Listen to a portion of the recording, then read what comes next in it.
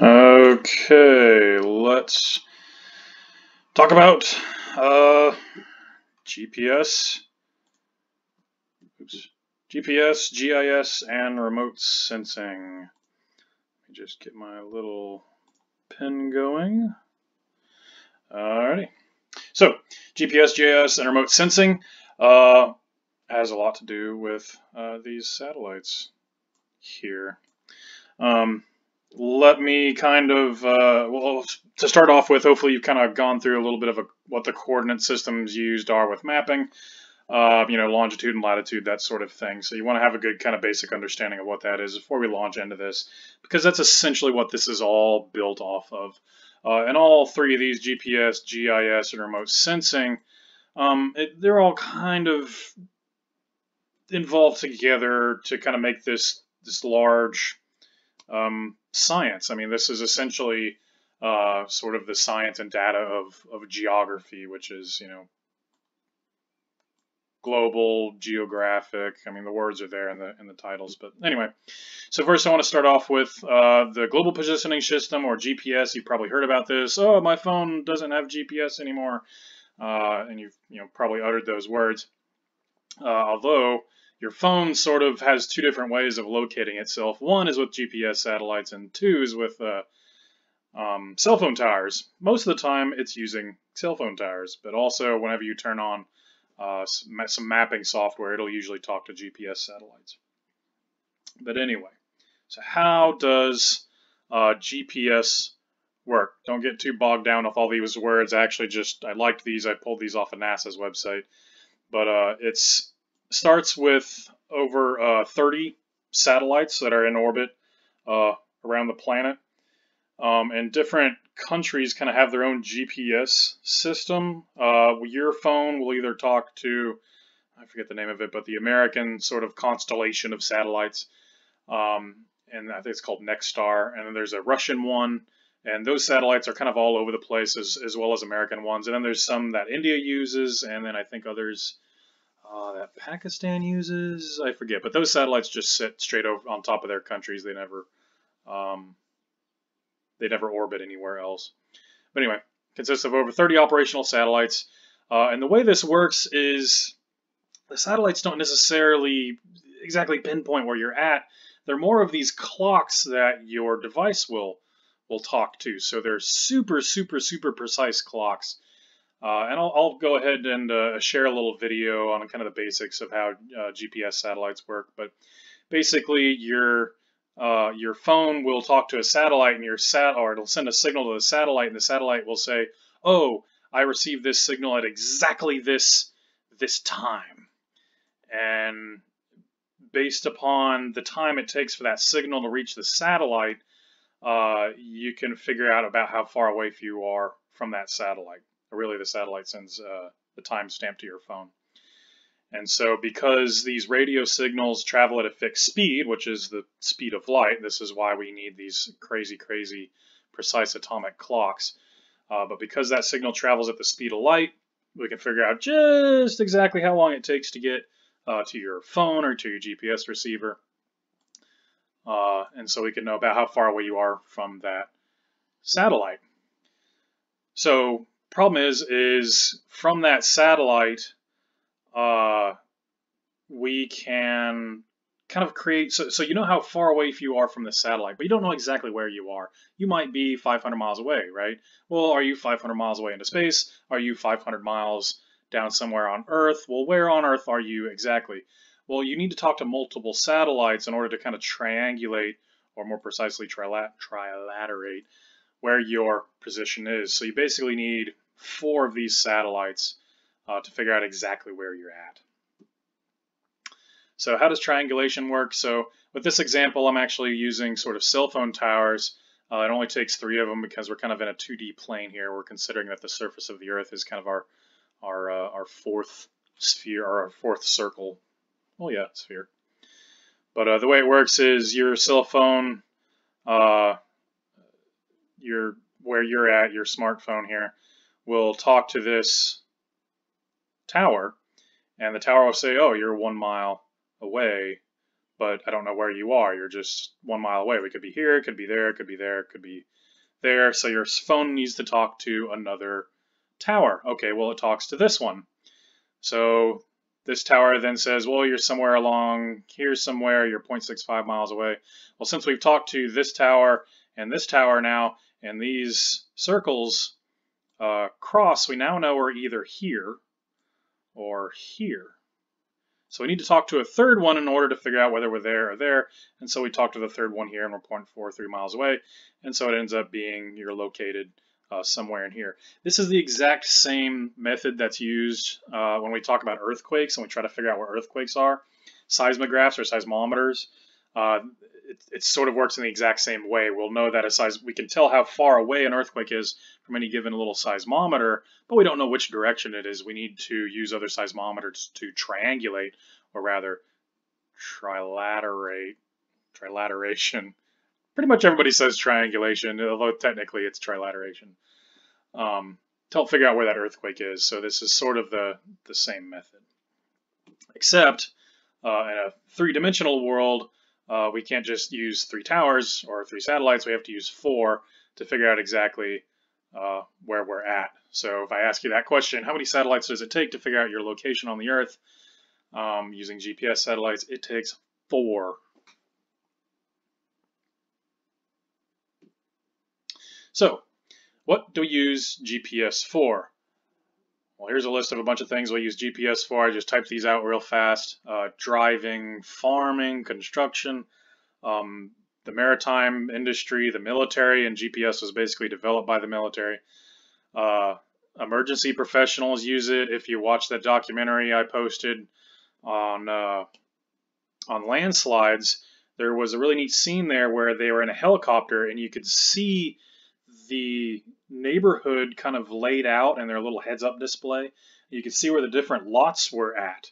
Well, they're using GPS in that helicopter and to try and figure out where these houses used to be located so they can try to figure out where people are. Plus, you know, I'm sure dispatchers all the time want to know where the closest police officer is or the closest ambulance is, so they're using GPS trackers on all those cars and all those emergency vehicles to figure out who's closest to where. And I'm sure it gets much more complicated than that, but essentially, you know, GPS makes that sort of thing possible. Pilots use it to figure out where they're flying. I've flown a lot in smaller bush planes in Alaska, and it was kind of wild to sit there and watch these pilots. Their planes, even though some of the planes were fairly older, they still have the technology in them, and the pilot's just sitting there doing autopilot, and they're basically piloting from an iPad. I was kind of amazed, and you know, you kind of wonder, it's like, well, what if your battery runs out? Are you gonna be able to? Do you know where you're at? But you know, pilots use them heavily, and just about every industry. If you want to know where you're at, if you're trying to do something, if you want to be able to share that information or track it for later on, it's just about everywhere now. You know, we're all carrying around cell phones. That means we've all got a little GPS sort of device in our hands, and we can communicate with these satellites to figure out where we're at. So it's just everywhere now. So something I've personally used it for, I'll kind of give you a little story of one of the projects I've worked on, is we use it to kind of track pollutants. So story time.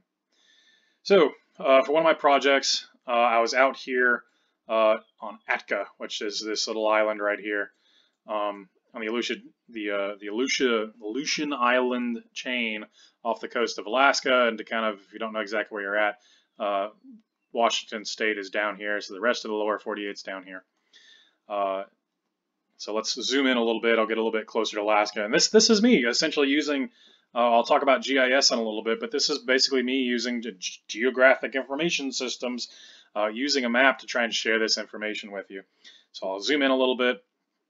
And what I love about this, to kind of take a step back and just talk about the geology, you can see this plate boundary right here, where you've got the Pacific plate subducting underneath whatever plate this is. And when it subducts under there, it eventually gets low enough that melting starts to occur, and you get this long chain of volcanic islands that stretches for hundreds and hundreds of miles. And that's what this this island was. So now I'm going to zoom in kind of into this little area right here, and we'll kind of look at it side on so you can actually see these volcanoes. So there's a little volcano right there, and there's another one right there. And so the kind of three main volcanoes on this island. But anyway, so the reason we were here was there's this small native population down here on the, what's called Atka City, I guess. It's just called Atka, or the village. And they do a lot of, there's a small cannery there. They do some fishing, and then they ship that fish off elsewhere. But during the Cold War and soon after World War II, this was a little hub for submarines. And just in general, there was a military presence here in addition in World War II in our fight in the Pacific. And we left a lot of the material there. We left barrels of used oil and sludge and grease and diesel, and a lot of that didn't get cleaned up. And so, I have this native population that's living here, and the water that they're fishing in out here is getting affected by these pollutants. So my company was kind of called in to remove this stuff. We basically knew where it was, and so we went in to remove it. So here's kind of a small piece of the town. You can see the church right here. And where we were working was in this area over here. There's a little stream that lets out right here, and the local population actually did a lot of fishing for shellfish and everything out into this little bay. So you had this creek that was basically just flowing right through this heavily polluted area and then coming out into this region. So I'm going to hop over here now, and we're going to look at it from the other direction. So now the town is back over here, and here we are kind of doing our work. You can see this little creek right here flows off into here. And this area was kind of the contaminated area, and you can see all these little pink pin flags down here. We were kind of delineating it, trying to figure out exactly where this location was at. So there's the town back here again, and so here we are trying to remove this contaminated soil. So here's kind of what that looks like. So we've got this little bobcat here. We called him something different out there, but and we take soil with this excavator and put it into what's called these super sacks. And actually, this one was where we found the used drums and the really nasty stuff we put into here. And then the dirty soil we'd load up onto this trailer and then drive it over to the other part of the island over here to load it up on barges. But what my job was to do is come in and take soil samples, and we needed to prove that we had removed all of the contaminated material. So I came in and took soil samples and got GPS locations of all the different little spots for the soil that was all around here that I did later on to try and remove that soil. And so part of it was I sent off the samples to have them confirmed at a lab, and then I had my own sort of scientific equipment to try and help me out, to try and guide these guys and say, okay, this stuff is contaminated over here or over here or over here. And so you need to remove this stuff, put it in these bags. Then I'd come back later on and take samples of the soil that was left over and see, okay, is it contaminated? No, okay, we're good. And we've kind of figured out where the extent of this contamination was. But I'm taking GPS coordinates all along the way. Well, how did I do that? So I actually used something that's a little more advanced than your phone. And I wanted to show this because of what is down here in this hole. When we covered topographic maps, I talked about benchmarks. Well, there's a benchmark down here. And what I wanted to do is bring this little station right here and put it exactly about 2 meters above this benchmark, because that benchmark is sort of like the defining characteristic. Remember when I said like those benchmarks define those areas. If there's a benchmark that says this mountain is 2,532 feet high, that defines it. No satellite information, no GPS information can change that. That benchmark says 2,532 feet. That's how high that thing is. So this little spot sort of defines this location. And so I'd leave this thing here. And this is my little staff that has another little receiver that'll talk to this one. But also this thing is talking to satellites. And so is this one. So we can get super, super precise data that's much more precise than your phone. Your phone can get down to maybe, 3 meters or so, a couple of yards. Well, when you're using this stuff, you can get it down to a couple of centimeters. So when you're taking soil samples, that are a couple of feet apart, you want to be able to get that kind of precision. So this is, kind of how it works.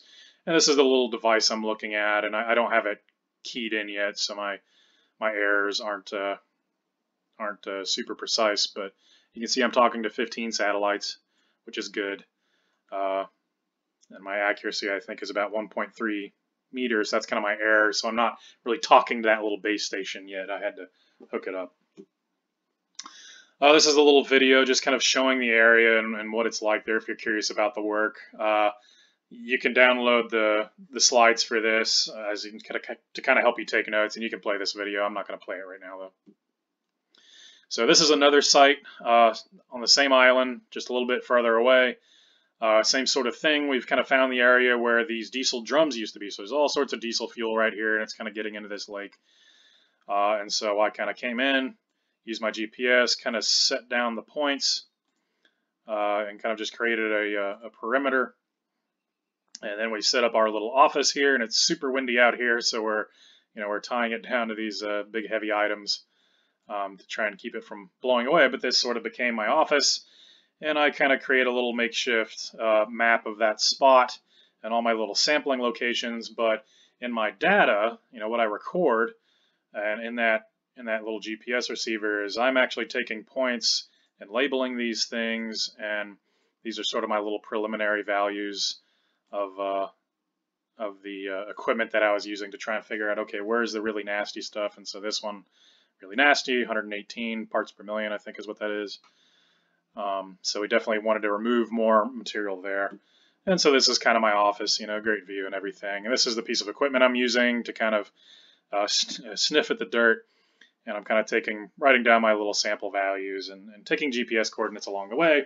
And then I'll kind of go back to our house on the island. And there's another method we would use that was even more precise to really try to help us make sure we're getting good data, and we're going to remove all this stuff because I'm going in here and I'm also taking soil samples and shipping them off island, and sort of that's the real deciding factor of did we remove it or not. And if those samples come back and say, oh no, you didn't, this is still really contaminated, then this didn't work out very well. But the reason I'm doing this is so that I'll get good data. So here we are removing the dirt and putting into these super sacks, and there, we had a challenge of trying to get this back to the town. This was 5 miles driving along tundra, these old World War II roads. You can imagine what a World War II road might look like on this Arctic, or almost subarctic island.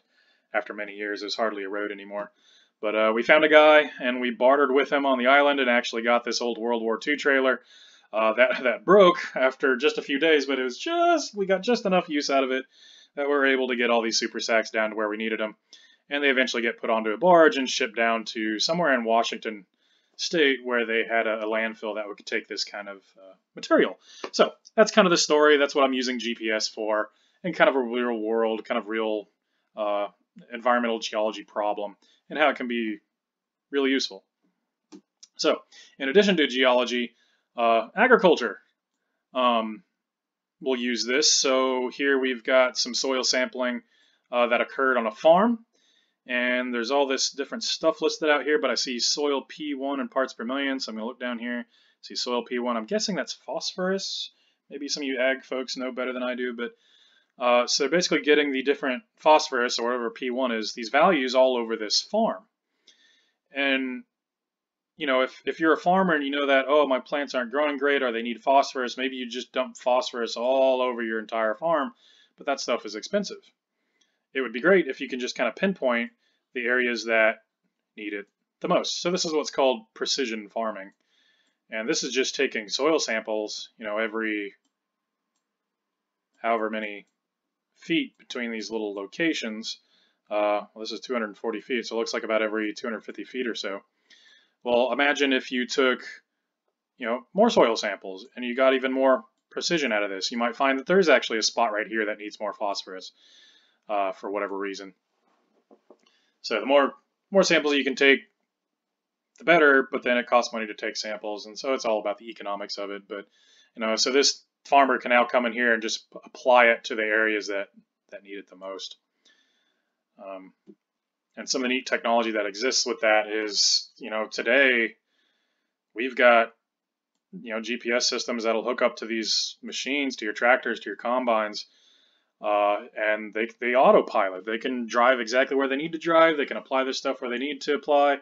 If you've ever seen the movie Interstellar, the combines and the tractors they had in that movie, which is supposed to be set like in this dystopian future, they're piloted by GPS. There's nobody in there driving them. There's not even a cockpit. And we're not that far away from this technology. In fact, it already exists. And a lot of farmers will just kind of sit in there and play video games and let the tractor kind of do its job, and they're just there to do the really kind of fine detailed tuning that they might need to do and make sure it just, goes off well. But so that's some of the uses of GPS. But so anyway, let's move on to remote sensing. So remote sensing, what you're doing is you're using sensors from satellites, or today even you're using drones and planes, to look at all sorts of effects across the planet. So one really obvious one is weather. You're using satellites to watch the clouds to try and track the weather and see what the weather is going to do. You can track, back to agriculture, you can track crop health. You can look at infrared reflectance or infrared light off of crops, and you can tell how healthy they are or unhealthy they are and what you might need to do about that. You can track wildfires, floods. There's a bunch of different things you can do with satellites to look at the Earth and find out good information about it. But one of the big things is definitely crop health and weather, just agriculture in general. So here's a agricultural field, and this is, I believe this is an infrared. That's got to be. So basically, the redder, the more reflectance you get, the more infrared reflectance you get off of a plant, the healthier it is. So we can look over here and we can see these spots that aren't as reflective. And you say, oh, these are not as healthy. Okay, we need to go out and apply something there to make them healthier. And you can look at the actual crop over here that doesn't have the infrared, and you can see little areas that are, you could probably tell this over here might end up looking like one of these blobs over here. But you can tell these areas of crop health where you might need to do something. And traditionally, satellites have done this. But what's kind of neat in the modern era, you don't necessarily need to use satellites. You can now use drones, which might be a lot cheaper to use, or even more precise, because a satellite may be hundreds of miles up in the sky, and they can only see, maybe 1 meter at a time, versus a drone can fly just a few feet above your crop and can see really fine details. A drone might be able to fly over your crops, and you might be able to count, the field mice. And so once you get too much field mice, then you say, oh, I gotta apply a pesticide or something.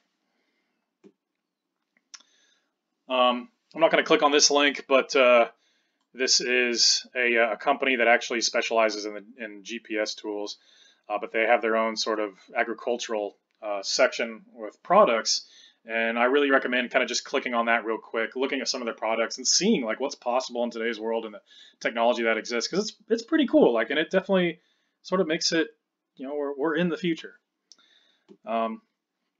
So another application for remote sensing, this is actually something I worked on when I was in college here at the U of A. This is Montserrat. It's a volcano in the Caribbean Sea, the Caribbean islands, and it knocked, it did a lot of damage to the villages around here. And here's a satellite image. So again, remote sensing. Even though it's just a picture, technically it's remote sensing. But you can see where these flows have gone. These are probably lahars that have flown all the way out here, and you can see where the villages are, all over here where the people live. And you can see that if you get a large eruption and you get a lahar coming down here, or a flow, it may overflow these banks and get out here into this populated area, or simply the ash that's blown around from the island. But what I worked on was we got LiDAR data, and I hardly knew what I was doing. This stuff seems complicated, and I was a young undergrad, and my professor I worked for $10 an hour was like, here, see, you know, just sort of threw it at me and figure out what you can do. But they took this LiDAR data, and LiDAR is basically it's radar with lasers. And what they were doing was they were flying a plane over I think it was a plane. It might have been a plane and a satellite, but I think it was a plane, where they beam these lasers down and it hits the land surface, and then it reflects back up and tells you the exact distance between that you know, your laser and the ground. And what we were looking for was really, really sort of precise changes in the volcano, looking at where it was bulging, where it might erupt again, and just the changes that we were seeing to try and figure out, okay, how is this thing evolving? How is it changing? What can we expect next time? Is it going to erupt down here again, or is it going to do it on the backside and erupt off that way? And it's a fairly cheap thing to do, to just have a plane go up there with, you know, LiDAR on it and just fly over this every now and then, so you can track these changes. So this is an example of remote sensing. So what about GIS? GIS is just the mapping component of all this. It's just kind of the mapping science. So it's taking all this, taking the remote sensing, it's taking the GPS, and it's taking that information and putting it on a map. Google Maps and Google Earth essentially does this. If you've used those applications, that's what this is. That is GIS, that is Geographic Information Systems. You go look at the weather radar, right? That's Geographic Information Systems. You've got a satellite up there that's looking at the clouds. You've got a radar down here that's looking, you know, a Doppler radar that's looking at for the precipitation, and they're taking that, they're putting it on a map, they're figuring out the locations, they're using GPS satellites to help figure out the locations, and putting it on, you know, a software application. So that's all this is. It's a big scary word for basically saying map science. It's geography, both scientific data. Modern geography. So why do you care? Well, hopefully you can figure out from some of these other stories why it might be useful. But precisely one of the things I did want to mention is, you know, one of my biggest regrets as a student was I never took a GIS class. I never took a remote sensing or a GIS class. I really learned how to create this stuff and use it. And I kind of regret that, because it would have opened up a whole lot more job opportunities for me. So it's definitely a growing field, and there's different levels of folks who work on this stuff. You know, the GIS technician, he's the guy out in the field with the, you know, with the GPS receivers, like that stuff I showed you that I was using. The specialist is sort of the person that will take that information and kind of put it into the map, start utilizing it. And there's analysts, and it just kind of goes up and up. So you folks that are, and I know I've always got a handful of students that are into computer science or software engineering. So if you find this kind of data interesting, this kind of mapping information data, which is very much a growing field and will continue to grow, this is a world you can go into. I mean, GIS developer, guess what? This guy, I'm sure he knows C++ and Python and all sorts of programming languages, and it's sort of creating the software applications to take what these guys are creating and to, you know, put them into applications where, you know, a consumer or a government or somebody can use them. And of course, you know, these folks too. And, you know, that's not a bad salary. And I don't even know what that is. But anyway, just wanted you guys to know that this is kind of an option, and it is a field you can sort of go into. And there's a lot of support there for it. So some things you can do with this. One simple thing is there are, you know, if you go get on your local assessor's website, the assessor is the county person who you kind of pay your property taxes to, for those of you that may not own property. But you can look at land ownership. You can figure out who owns what, where, and how many acres they own and when they bought it. You can use it for census information. You can map out rivers and canals and flooding. There's something called FEMA flood maps, which you can go look at if your house is in sort of a flood zone. All sorts of stuff.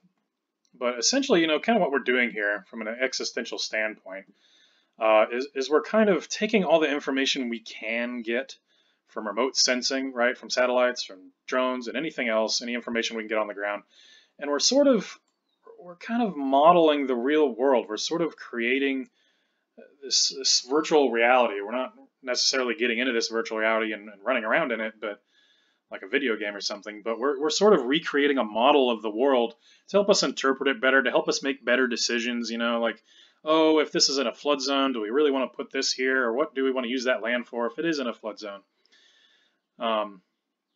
I use it fairly heavily for work, looking up property owners. So, you know, I may get a call and say, oh, there's an illegal, you know, there's a environmental hazard here, an illegal dump or a spill or whatever, and I need to go figure out, okay, who owns this property? First of all, I've got to go find the address, figure out who owns it, figure out potentially who's responsible, and so I'm using this information, and it's out there for you to use. Another local sort of way that it's utilized, and this is kind of the last thing I'll show you, but if you ever drive north and south on 49, so NWACC is up here, no, the Rogers campus is up there, then Fayetteville's down here, and this is kind of Springdale over in here. But 49 has this weird bend in it. It doesn't just go straight across here, it bends way out, and the reason for that is because of Cave Springs. And this cave system, there's this whole cave system down here that exists, and there's, you know, certain species that live within this cave system, and people use this for groundwater. If you've never driven through Cave Springs, you know, if you ever drive up and down 49, I highly encourage you at some point, just drive down 112. Drive down 112. It runs north and south just like 49, and drive through Cave Springs. And there's a little pond there that you'll see. And if you go to the back of that pond, it's like a football field or two back there. There's a little hiking trail back there. You can see water. You see basically this small river or large stream just pouring out of this cave system. And this is the drainage basin that is feeding it. And you don't really want to put a highway on top of something like that, especially a bunch of caves. You can imagine, you know, building the infrastructure of a highway across areas that are hollowed out might not be a good idea. And if you want to actually see this map and play with it, I put the link right there.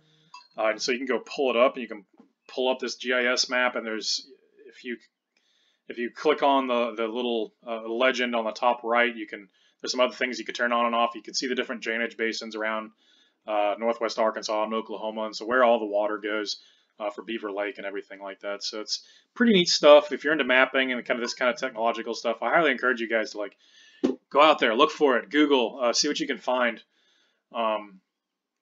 It's really interesting. So anyway, that is all for that, and then we'll kind of have a lab that's attached to this, and that'll probably either be posted in Canvas, or we'll actually do it in the classroom.